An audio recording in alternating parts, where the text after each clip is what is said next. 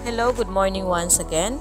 Welcome to our oral communication in context class. We are now on the quarter 1 week 3. Still, I'm your teacher, Mrs. Lori A. Develos. For this week, we're about to discuss strategies to avoid communication breakdown. After going through this module, you are expected to, number 1, define the concept of communication breakdown. Number 2, identify the different kinds of barriers to effective communication. Number 3, explain the causes of communication breakdown. And the last one is use appropriate strategies to avoid communication breakdown and achieve the goals of relationship and community building. For your learning task 1, identify the reasons for the communication breakdown in each picture. Write your answer in a separate sheet of paper similar to the box below. Now, this activity can be found on page 29 in your module.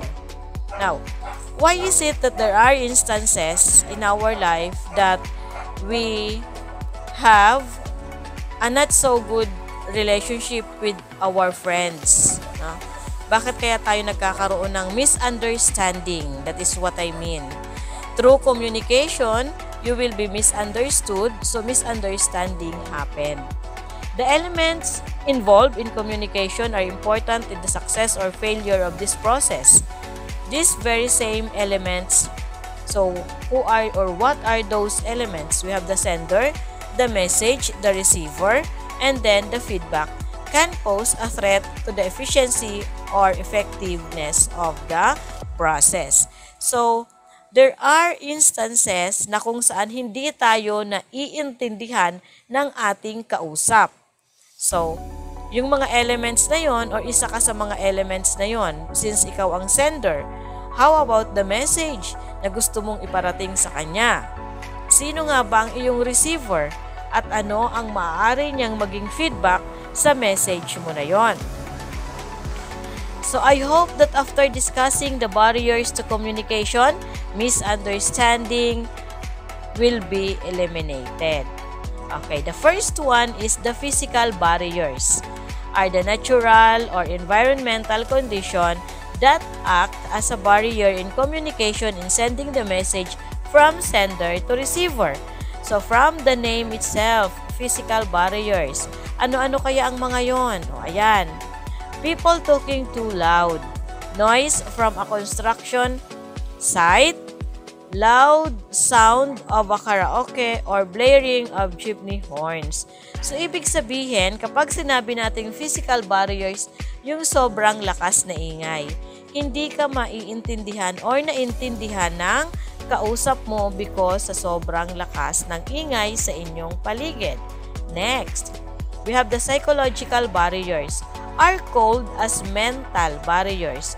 These refer to social and personal issues of a speaker towards communicating with others. Examples, you have the trauma, shyness, lack of confidence, depression, fear, or stage fright. Diba? Ibig sabihin, pag sinabi nating psychological barriers, naandoon ito sa speaker.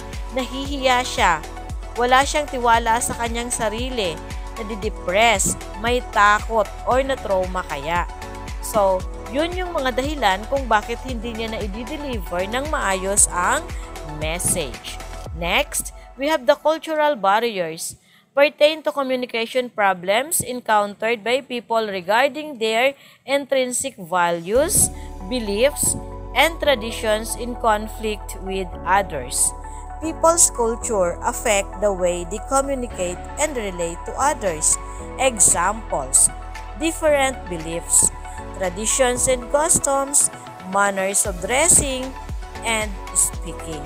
So, pare-parehas man tayong Pilipino, pero meron tayong iba-ibang paniniwala at tradisyon. So, that can affect the way we communicate with others. Next, linguistic barriers pertain conflicts with regard to language and word meanings. Because words carry denotative and connotative meanings, they can sometimes cause confusion and misunderstanding. Meaning of words and symbols also vary depending on culture. So, yon. Examples, difference in language, accent and dialect, use of jargon and slang, speech defects or language impairments. So, di ba? I know na kayo minsan ay nabubuli or binubuli ninyo ang ilan sa mga classmates ninyo. I know that you are very familiar with this ay Bisaya, di ba? So, that is an example of linguistic barriers. Lalong-lalo na kapag gumamit ng jargon. What do you mean when you say jargon? Yung mga malalalim na salita and slang. Or kung kaya naman ay may speech defects, di ba? One example of that is yung hirap sa pagsasalita. So, this is considered or these are considered as communication barriers. Next, and external noises are the sight, sound, and other stimuli that draw people's attention away from intended meaning. Examples, noise from vehicles, singing at the neighborhood, visual aids in front of the classroom, the dog barking, and then the sound of airplane. Similar po siya sa physical barriers. Next, internal noises are the thoughts and feelings that interfere with meaning. Examples, confrontation with a friend, fear of speaking in front of the class, and racial prejudice. So, this is an example or similar to psychological barriers. Diba? Yung internal noise na nasa sayo or nasa kalooban mo. Next, we have, so this is the last one, we have the semantic noises are the alternate meanings aroused by a speaker's symbol. The idea means that a word may have another meaning in the minds of the students. This is affected by the language in which they grew and the culture in which they are exposed. Una, or examples are incorrect grammar, using excessive technical jargon, and using idiomatic expressions na kung saan mas lalong nakagulo sa kaisipan ng iyong mga listeners. Okay, so that's all for the barriers of communication. I hope that it is clear now to you. For your learning task 2, identify the kind of communication barrier exemplified by each description.